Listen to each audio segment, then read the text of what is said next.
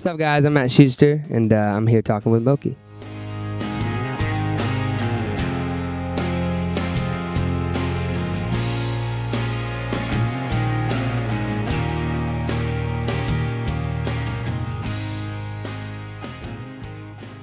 Musical background is pretty much just listening to music for most of my life until my 20s.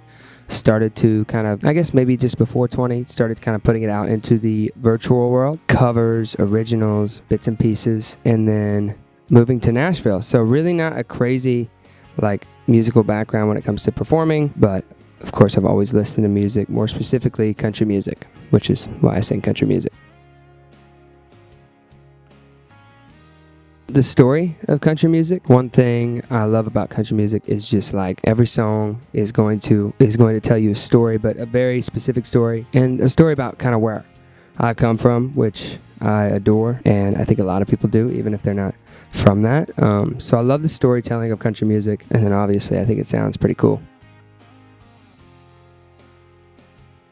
That song was written last fall, so the timing was great. And you know, last fall I feel we hear a lot of songs, not just country, that kind of hit that time of the year. And I love that time of the year. I just kind of had a title called Last Fall, and I heard a little bit of a double entendre in there, and definitely there was a hint of heartbreak. So I brought it into a few people that I really enjoy writing with, and we made a really cool song that seems to be the best suiting for me right now where I'm at. I always tell Eric it's one of my most me songs, so that's out. So I really just enjoy the song. It kind of I think describes just how much I love the season, which a lot of people can obviously I think relate, but also kind of going deeper into maybe a season going kind of to shit. But yeah, so that's Last Fall in a nutshell. I really like the pre-chorus. I like the way it sets up. It's this kind of, I don't know, it just really, you know, storm's coming, and then of course I just think that chorus is beautiful, and it just kind of sets the tone of like, we might as well just try to enjoy this beautiful season and not ruin it. That kind of sticks with me, and just the melodies. I love the melodies. I typically start with a title. I love titles. However, when I'm actually in the process of writing a song, it always starts with instrument first, right? So whether it's a guitar or a piano or somebody is doing a track, we always love to get a feel. That's the ideal way for me to write. I write my best songs with my favorite guitar riffs. I think if I was a cowboy, one that's not out yet, actually a lot of songs that aren't out yet, but Last Fall, Wasted Prayers, they all started with a really cool guitar riff that I enjoyed. And for me, and I think a lot of people who create would understand this, when there's, you know, something in the instrumentation that just clicks but not 100%, and there's something foreign about it, it really sparks imagination and stories, and really just kind of build the song for you. I listened to Keith Urban at a show recently talk about how he'll play something and kind of just speak whatever he's playing wants him to say, kind of the story that it's telling. I feel like when you have a good something going with the instruments, that it kind of tells a story and you're just there to be the spokesperson for it. So that's my ideal way. Of course, I'm not near as good at guitar as Keith Urban, so it's a little harder for me, but yeah. I think it's great. I think we were just talking about this at lunch. I think it really is, it's just this raw way to connect with your audience. So it's much easier, much more efficient for you two to understand each other. So for me, it's really nice to get direct feedback from artists about music and what they want. I've always loved just production and saturation. I think it's groovy for me. But I've also always loved me and an acoustic guitar. However, that's what I've always done. So being new to the industry, I always love these new sounds. However, fans don't. They love me and a guitar, and you know, I realize that because I'm able to post it and get direct feedback about it. And so I just think it's a really great way to communicate, give the people what they want, and I also just think it's a little bit, I think that people now have more of a dictation on how things go and who's putting out music and what kind of music they're putting out. And so I think that's great. Well, I think we're going to go to the zoo. I want to see kangaroos. I want to see koalas. I want to get in the water. I won't get in the water. So it's not necessarily a bucket list thing. But I do just want to just explore it and kind of just be out in it just a touch, you know? Sharks. Sharks, box jellyfish, blue ring octopus, stonefish, riptides. I'm sure that's the thing about Australia, is there's so many things. I feel like as tourists, we have no idea. You could be like, yeah, I was just in there. And they're like, you were just in, that was the water of death. And you were just in there. I had no idea. I didn't know. I'm not from here, you know? So I'm going to kind of just, you know, bring it in a little bit and not branch out like I do back home. Also on my bucket list, though, is just a really good show in front of the people here, and just kind of getting to meet all the Australian people. I don't know anything about it, and it's intimidating, but just meeting the few people I have today, it's just great. The vibes are great, the people are great, so I think it's gonna be a blast. That's definitely up there too. Oh yeah, we went to Sydney Opera House, and on the harbor, we're able to go inside and like sit on the steps and sing a couple songs and film it. So that was really cool.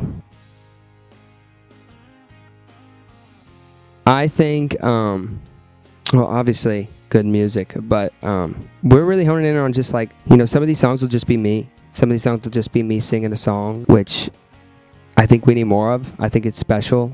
It creates more of a connection, I think, between the two of us. I also think just like a connection. I feel that I haven't been doing this long enough. I haven't been in the industry long enough to really be super, for lack of a better term, industry. So I feel like I'm just one of the boys out there. So I think people will be able to expect maybe just a really fun, chill, vibey time with just a friend up on stage. A project soon, a few more singles before then, or a couple more singles before then. And I think just biased opinion, but just life-changing stuff. I mean, just generational music that just can strike a chord with just about anybody, and a little bit more of me too. I think that's a big thing, is not just the person singing the song on a surface level. So I think we'll get a lot more Matt Schuster here in the next year, and then a lot more shows and a lot more music, and I think just better music, you know, just keep getting better and better.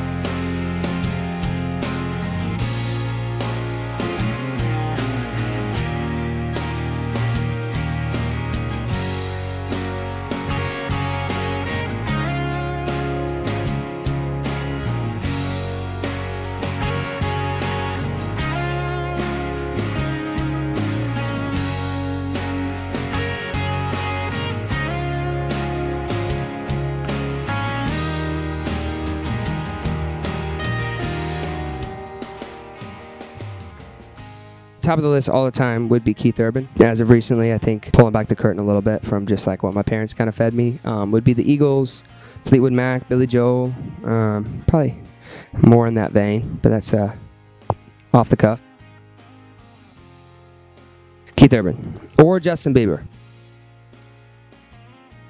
Probably Illinois by Brett Eldredge. Just kind of was the first one that I dove into, and Brett Eldredge is very special to me in his music, just because he grew up so close to where I'm from, and it's kind of it never happens, you know, that somebody gets to chase that kind of a dream. So he kind of set that tone for me, and that music did as well.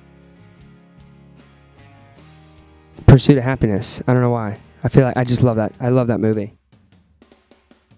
Cannot read. Like, if there is a phone that's saying something, like, I'll be singing and like somebody will be like, I don't, so people like to say take your shirt off, and every time I'll see it, and I'll almost sing those words because I can't focus on two things at once, and I'm also just like, you just don't want to see that. But I think just like those kind of little visual distractions, because I read into that, I'm like, why that, you know, like, it's just, there's just some crazy things. So it's the reading for me. That's what when I'm up on stage and I'm actually like thinking into things, that's what it is. If it's not that, then it's, you know, like, obviously the music, you know, obviously I'm, you know, up there singing, and that's like just what I love to do. So I if it's not whatever they're typing on their phone, then it's let's sing the shit out of this song.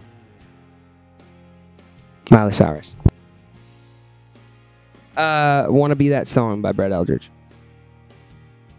Brett Eldredge. I've only fun fact, I've only been to, like, before I broke into the industry, like 3 concerts. So still have been a very, like, the first festival I ever played was the first festival I've ever attended. But my first concert was Brett Eldredge in St. Louis, not too far from home. Zach Bryan at the first festival I went to, electric and just so authentic, and it just is like, it's amazing. It really is, just the people there. And also it was in Oklahoma, and just like a beautiful summer evening, so just amazing. Zach Bryan. Spice Girl, it sounds spicy. Paprika. Probably Keith Urban or Zach Bryan. I mean, probably Australia. But in the States, Montana, Big Sky, Montana. I mean, maybe Tennessee Whiskey. I feel like that's kind of the go-to. And it's just so fun to try to hit that run every time in the middle of the song. So, Tennessee Whiskey. Present day, Zach Bryan or Noah Kahan would be, I think, right now. In the past, I mean, probably Justin Bieber, honestly. Soak it in. I have a reminder. 2 reminders. One is Pressure is Privilege, and then the other one is Soak It In. And it's very hard. And I think that would go hand in hand with just smile, too. That's sometimes just smiling will just change your day. But Soak It In, really. I mean, we go from town to town, country to country now, and we don't get to really visit and enjoy it. So the little moments that I get, I would say soak it in and enjoy it. Music, well, I didn't know like maybe 2 years or so ago, but I've been just dealing with some health issues and stress management and vocal stuff. And I've just had like some, I think everybody deals with it, but just in the industry and what I do as a profession, I've had some very dark times where I just, nothing mattered. I didn't really enjoy anything. And I'll go to ask the question, why are you doing this? And I literally cannot, I can't imagine another life.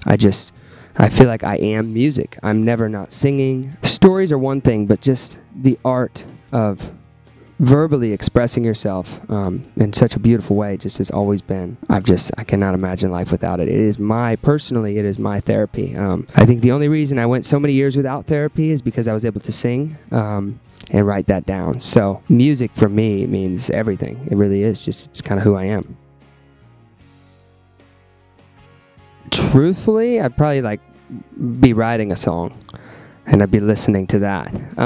But it'd probably be Vienna, Billy Joel. That one has also grown on me. That was the one I listened to when I was really young and kind of came back recently. And the more I sing it, I did a little version of it, and the more I play it for people, the more I realize I wasn't even really listening to the lyrics, and that they apply to me so much. Half the time I'm up there singing that song, it is literally just me singing to myself, because it just hits. It just means so much to me, especially right now.